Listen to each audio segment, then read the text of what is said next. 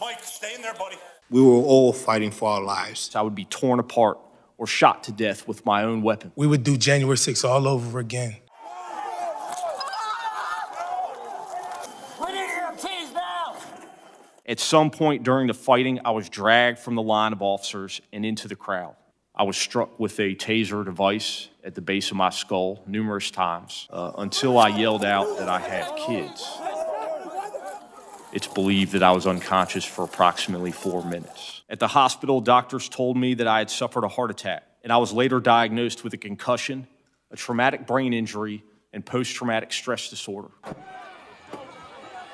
We were all fighting for our lives to save you guys, regardless of my personal safety. Bloody hand that you saw, that's me.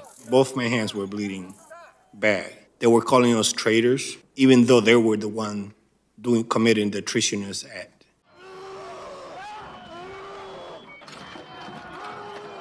Directly in front of me, a man seized the opportunity of my vulnerability. He bashed me in the head and face with it, rupturing my lip and adding additional injury to my skull.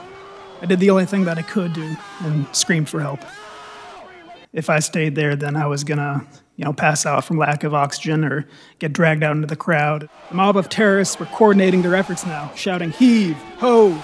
as they synchronized, pushing their weight forward, crushing me further against the metal door frame. Recuperated as best I could before I got back out there again.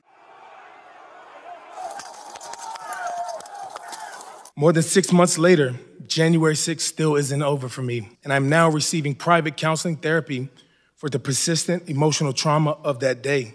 It was for democracy. It was for the men and women of the House and Senate. It was for each other, and it was for the future of the country. We would do January 6th all over again.